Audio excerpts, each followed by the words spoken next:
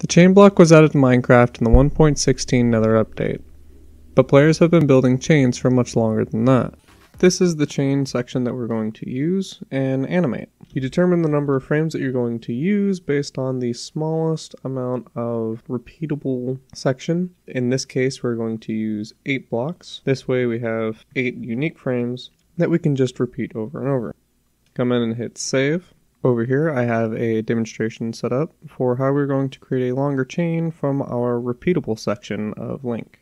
We have 2 different sections that are stacked on top of each other, and as we cycle through these you will notice that they are offset by 1 block each time.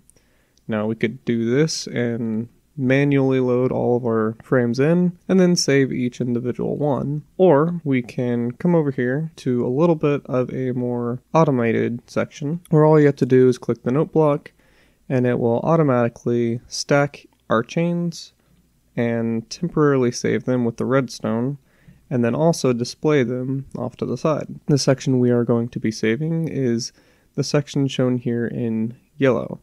Now as I come over here, I can come through and save each one permanently. Let's take one last look to show how they slowly move up 1 block at a time. Now that we have all of our frames saved, we can start building up our contraption. I'm going to start off with a line of 8 blocks and a line of 8 structure blocks on top. If you activate your structure block from the block down below, it will do 1 structure block at a time. We need to add an observer buffer to combat the fact that this observer will actually activate twice. So you see there it activated both on the power and depower state. When we have it on 3 or 4 ticks, it will activate twice.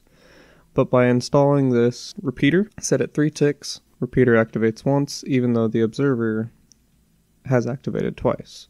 Now to automate this a little more, we're going to line up an observer with a repeater buffer looking at this line of repeaters.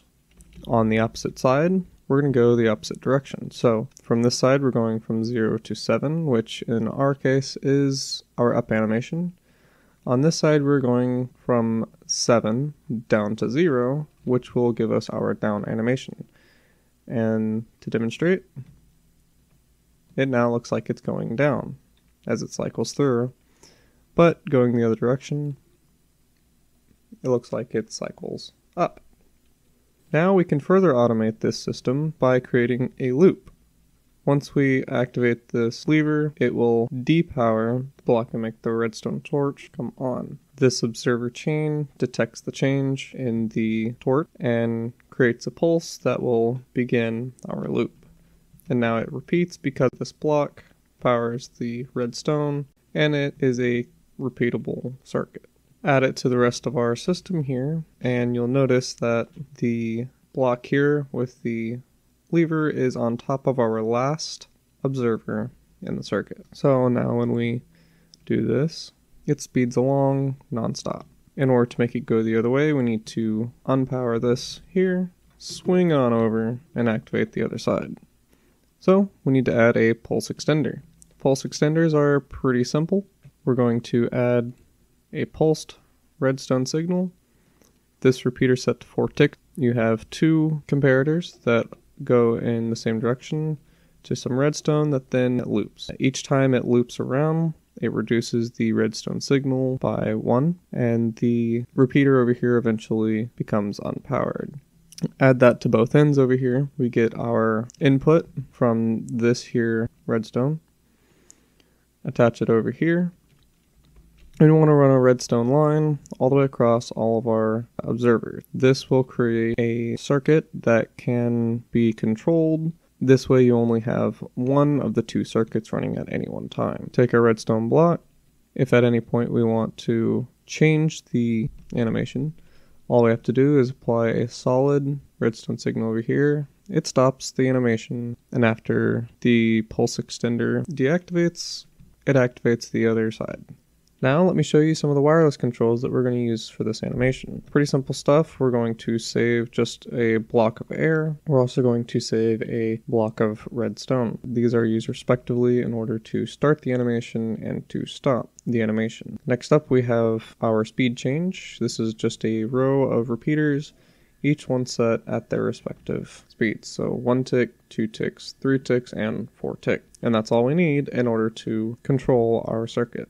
Let's see how that's implemented. Over here we have our final circuit. In order to turn off our animation, these two blocks, when activated, will load in a redstone block there and a redstone block there. These will power our magenta block and depower our redstone torch. In order to activate it, we're going to have a mixture of an off and an on, which is an air and a redstone block. This applies a redstone block here and a air block here. If we want to go the other way, this one here we'll do an up animation. We'll put an air block there, redstone block there. Now anytime we want to change the speed, we should first turn off our circuit, change the speed down to 4 ticks, and then we can apply our direction.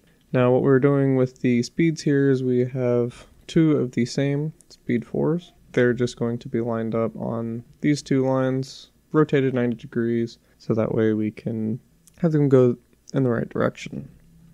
And this is your final circuit. Hopefully the step-by-step tutorial has made it easier for you to make this. That's all for now. I'll see you next time.